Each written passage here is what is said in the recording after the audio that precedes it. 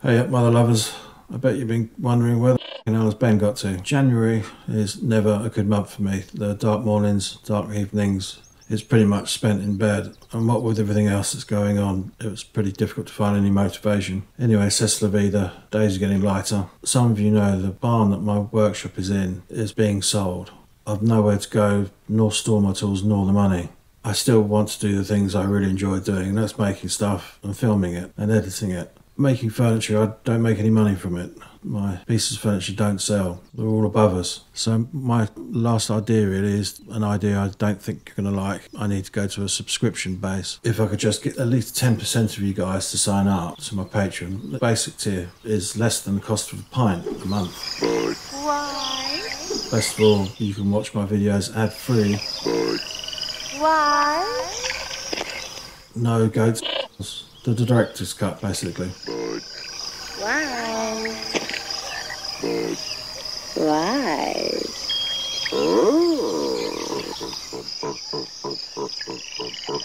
Unlike YouTube, there are other tiers on my Patreon page. Check it out. My whole library is there. I can't carry on working for free. If you fear that you can't watch Patreon on your TV, you can. You can AirPlay it from your device to the TV. That's what I do. Anyway, any of your support I'd be most grateful for. Let's get on with the video. Be lucky.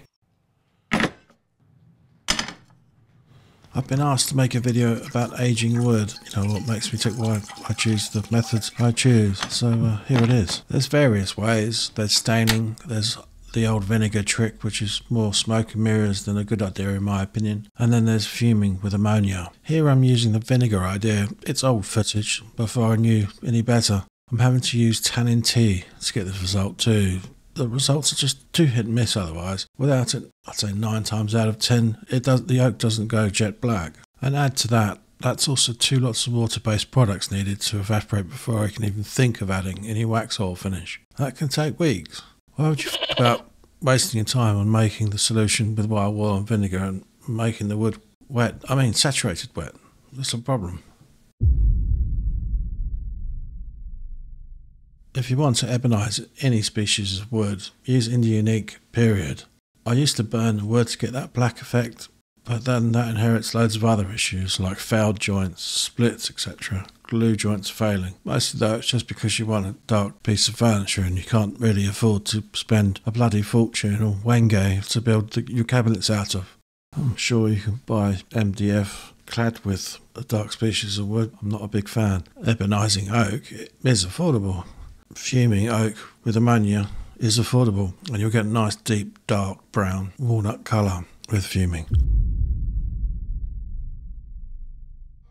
Staining for me is a last option. It's only the woods that don't have the tannic acid inside them that obviously have to reach for the stains of the dyes. Aging wood falls into 2 categories for me. Just to speed up the process of the aging and get that look as soon as possible, or it's just a colour choice. As you can see here from the oak, that it's just not going very walnutty, is it? And that's water-based stuff. What the f is that? That's not a walnut colour, that's verging on a charcoal grey to me. What that is. I'm really not a fan of anything water-based. I prefer the spirit dye stuff. Our friends across the pond do have a much better selection of stains and dyes, and of certainly much more superior quality than what we've got here. But I'm if I'm spending 3 times the price on their stuff to get it shipped over here and everything else.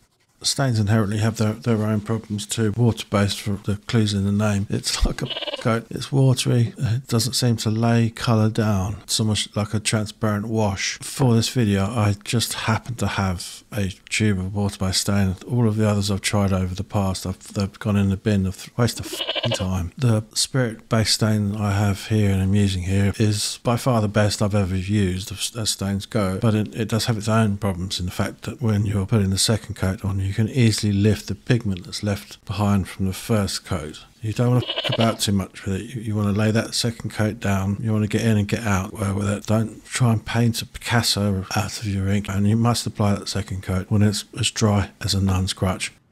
Holy Jesus. What is that? What the f*** is that? I don't know how long I've had that stain, so I can't really explain why that is pretty much black. Well, crap. I don't know what's going on with this walnut stain. I use those air quotes. It doesn't look like walnut, does it? It's not applying like water stain either, even though it says it's water-based. It's applying like it's a sort of a cream. What a complete waste of time. I've lost all the grain. I might as well have just painted the wood. What's a load of shit? Water-based paint you just don't seem to get a good second coat with. Kind of looks very slight shade more darker than the first coat. You can see with the second coat of walnut, now that's been left to dry for 12 hours, it's slightly lifting the stain because I'm playing with it too much. Best thing to do is walk away, let it dry, come back to it. If you want that colour like I got on my wall hanging tool chest and workbench, you'll need to use this oil-based decking stain, which takes forever to dry, by the way. The beauty of fuming with ammonia is the colour is even. It doesn't go darker around the joints, you know, like stain does, where the build-up is in the corners. You don't get that. Overall, it's just a very even, consistent colour, which is fantastic in my opinion. It's also easier to do than stains. Fair enough, it's a bit more of a ball ache in the sense of there's a lot more prep and the time it takes to do it. It's not going to happen overnight, unfortunately. The story is behind aging wood this way, which is pretty much known as the traditional way. As makers were wondering why all their wood was going dark, because it was left in a cow shed, and it was the fumes from the cow that were turning the wood. That's how this came about.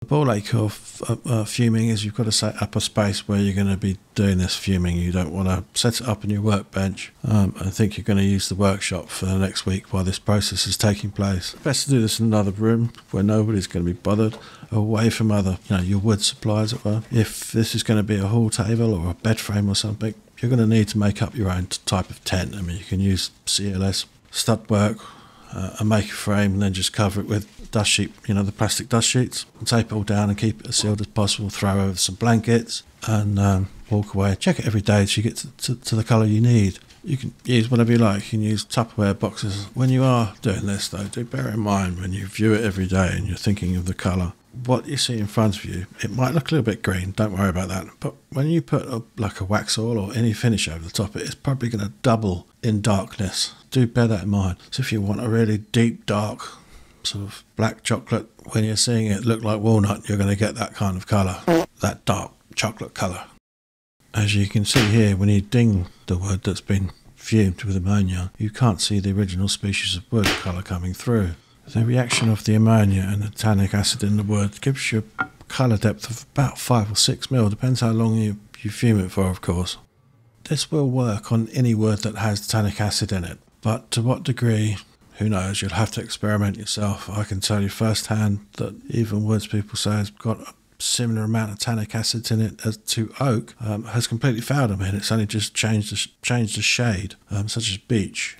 Oak seems to be the one that is the best, but then saying that, I've had French oak, which is incredibly boring to look at, and again that's hardly changed in any colour when I've done the fuming process with that. There's 600 species of oak on the earth, so the chances of you having a tree from one lumber yard and an oak tree from another yard being the same, pretty much zero. I know, I've milled logs from one farm, I've gone across the road and got a log from another farm, and those two logs look completely different. The reaction to the ammonia will be different too. It's best if you could have all of the wood out of the same tree. If you're making two, you really want all of the wood out. It all needs to come from the same log to get you the best overall look. The downsides to ammonia though, and I have learned that hard way on this one a couple of occasions, when you do all your joinery and you're gluing it up and you don't get rid of that excess glue, or you think you have, you've wiped it off, it's gone, then you come to stain it with ammonia. That excess glue that's sunk into the wood, that's like a barrier to the fumes, and you get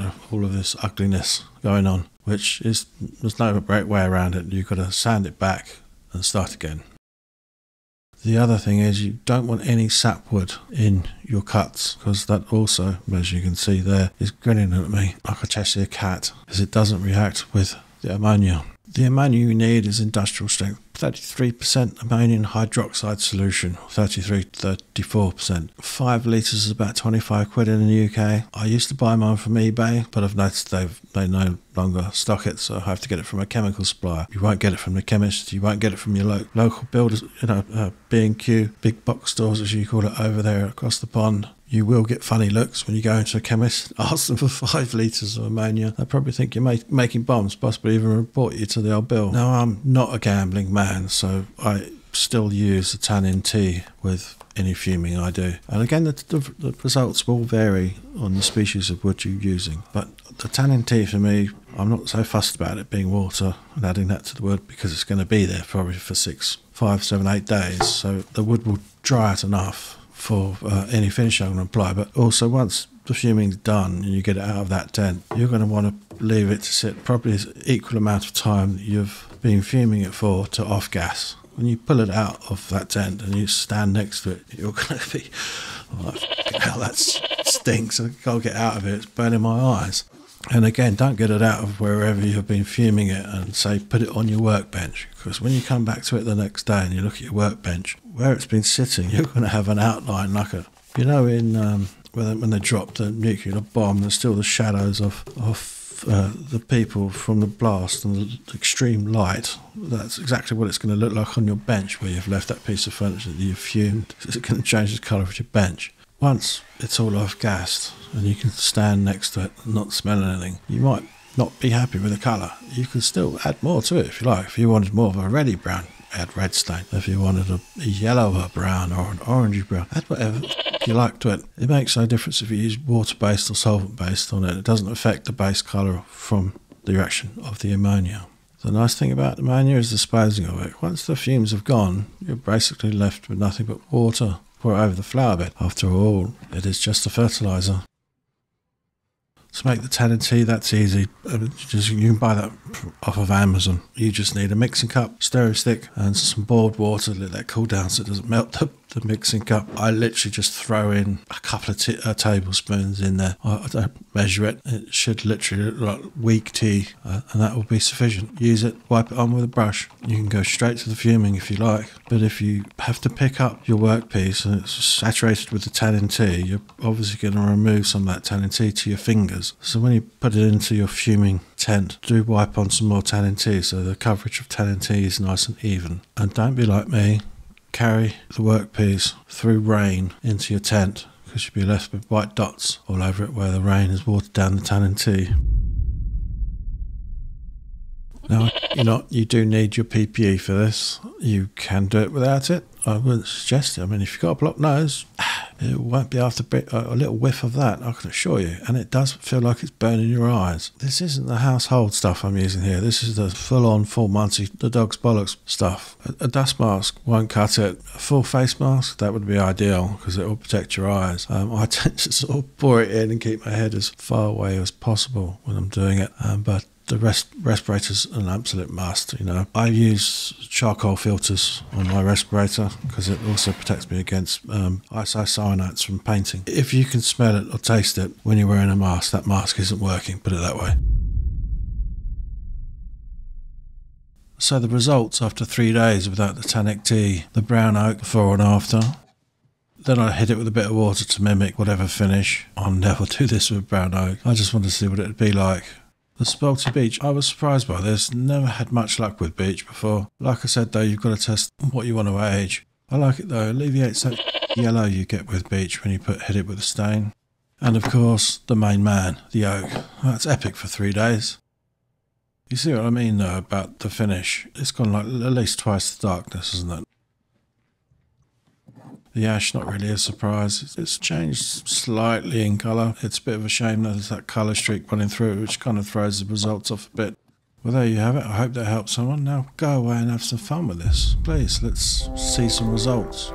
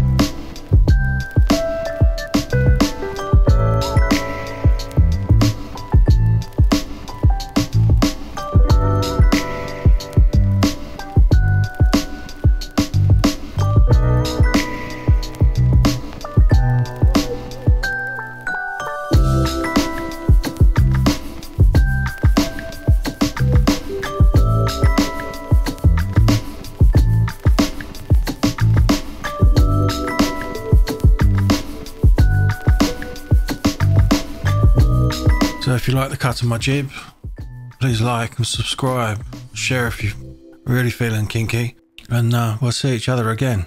Be lucky.